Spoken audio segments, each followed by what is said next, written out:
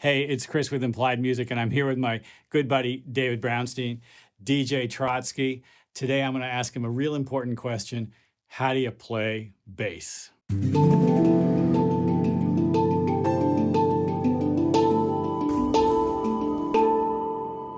So, David, how do you play bass? Hey, so Chris wanted me to share a few things about how to approach playing bass, particularly in a rock zone. And playing with a band is a unique thing. And so, first of all, sometimes we play with a pick and sometimes we play with our fingers. The fact is, it's much more fun to play with your fingers. But if you want to cut through a rock band, I recommend playing a bass because you'll just hear it better. Playing with a pick? Playing with a pick. What kind of pick do you use? I use like a nylon something or other. This was in my pocket. I'll just play the difference. This is a Beatles bass line, sorry.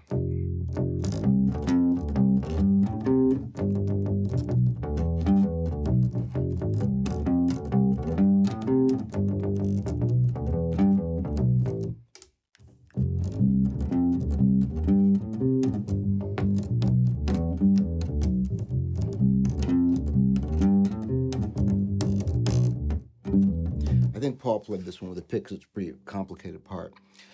Often you'll hear people say, oh, play the bass with the kick drum. I think ignore that advice. But what we want to really do is leave a hole for the snare drum. When you leave a hole for the snare drum, we'll demonstrate that with our loop today. When you leave a hole for the snare drum, the drummer will instantly start to smile, and the other drummer will instantly go, oh, I love this bass player. Who is this guy or gal? So here, like...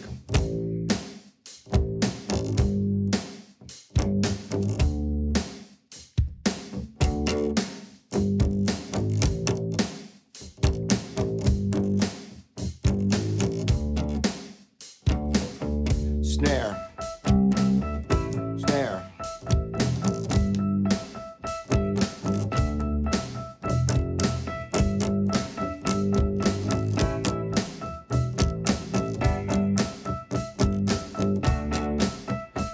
So Chris is playing eighth notes there, right? Exactly. But when we were programming this drum, I was like, no, keep the hats quarter notes because then it leaves space for him to do eighth notes on that keyboard thing, right? Exactly. I mean, that's a typical keyboard trick as well. I want to get out of the way of everybody. So what do? I play up where nobody else can play. Piano can play higher than anybody. So absolutely. Right? Way the heck up there. That's what we do. You know, if I play down here, I'm fighting with the bass player and they're going to come slap me. Yeah. If I'm playing a bass part and the guitar player or the piano player is playing my note, I'm like, screw you, man. First, I'll try to talk them out of it, and then if I can't, I'll play. I will go to a different register so it's not redundant. So everyone has a job to fit, a place to fill, a slot to fill. Almost like there's layers, and it's not just in the frequency spectrum; it's in the rhythmic kaleidoscope. Yeah, it's in the rhythm and harmony also. This is reminding me of, I heard Don Was, the great producer, who was also a bass player. He was saying when all the records he produces, he always makes sure that once they have a melody, he keeps every instrument a third away, a third above, a third below. So there's leaving a harmonic hole for the voice. And this is partly why I don't do my major voicings on my productions until I've got a vocal, because I know what the singer's doing. I can make sure I'm always staying out of his or her way.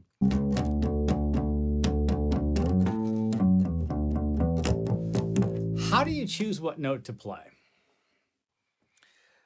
Well, in general, I always start if someone gives me the charts, I'll start with the root, whatever the root is. Right. Although one of the things that's been interesting in our collaborations is you'll play what I would call a kind of weird, cool, sophisticated chord, and I'll be intuitively looking for the root, which wasn't always what you expected the root to be. It happens. It's happened more than once because I tend to play rootless voicings. They're ambiguous, and it's natural to be able to hear it a couple of different ways. Those are not unpleasant surprises, although they are surprises. And a couple of our best tracks have come out of that happy accident. Well, yeah, Chris's writing's chordal thing seems to be sort of tonic agnostic at times, or he likes the fact that it's flexible. If I play a chord like this, I mean, the lowest note I'm playing is an A, but I'm hearing. Right. is hearing the D.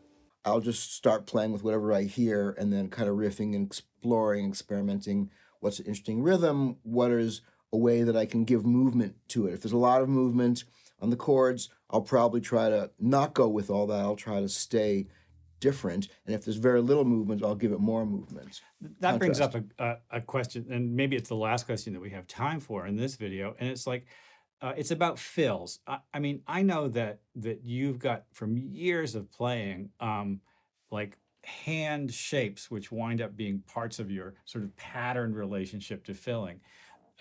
So I just wonder if you could maybe share some of how that works, or what your thinking around it is, or maybe it's not thinking, maybe it's feeling. Well, it's funny. It's what I kind of call the Keith Richards effect.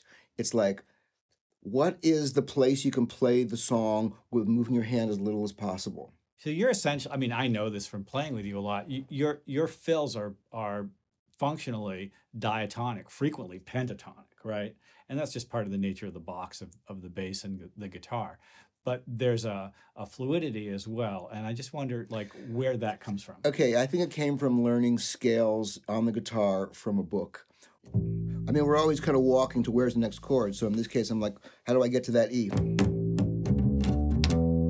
Sure, right. And I'm not really sweating it. I know pretty much any passing tone will work. That's right. I mean, you just use a chromatic passing tone to get there, not in the scale, but like you say, totally works. So if I can recap, and hopefully you'll help me if I'm forgetting something.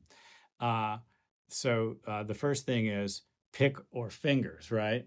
And Europe, you come down on the side of the pick a lot. Well, of the the Jamerson stuff I just played just now was, I think he played with his fingers. Thumb. Did he play with his thumb? Finger. Yeah, right. It's a finger. It's a kind of. But those kinds of, like, if you play those. Right. It's different now. It sounds like Chris Squire. Exactly. Yeah. The second thing you said was, people say play with the kick drum a lot, and I'm guilty of programming synth bass, for instance, with the kick drum a lot. In fact, I had a band in the 80s in New York where we actually had the output of the drum machine triggering a synth, and that was, we'd just change the note on the keyboard and it would be the bass. Like, the kick was the bass. And an 808, is it kick, is it bass, right? But you say this, leave a hole for the snare. Drummer will love you, and suddenly every time if I audition for somebody, if I just leave a hole from the snare, the drummer's like, oh man. Third thing, and it comes up in the work that you and I do together a lot, is the choice of the bass note can alter the perception of the chord voicing.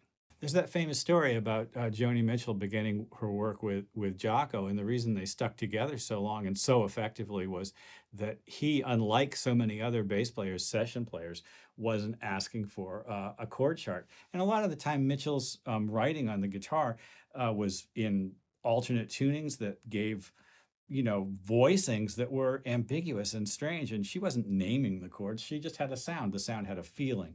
This is this feeling. This is that feeling. And Jaco played to the sound instead of to the chart. Well, she called those chords like chords of inquiry. Chords of inquiry. It's like, what does it really mean? What does it feel like? And her melodies were innovative in inquiring about what's the emotional tone, and her chords were. And Jaco did the same thing. He was like, I can continue to ask the same inquiry, the same question in a way. Yeah, that's right. Geez, thanks, David. Cool. We have David and I have 3 videos now because he's been here for a week, and you should try to check them out together. And you have a couple of channels yourself. Yeah, check me out on DJ Trotsky, my electronic music, and also a Total Artist program where I do conversation with industry professionals on how to improve your creative life as a musician and your business life as a musician. And yeah, I'm launching a new, my rock band channel called $1 Million Days. But yeah, check out DJ Trotsky. A lot of cool stuff there. A lot of collaborations with Chris there too. Well, thanks for tuning in. I hope this has been useful.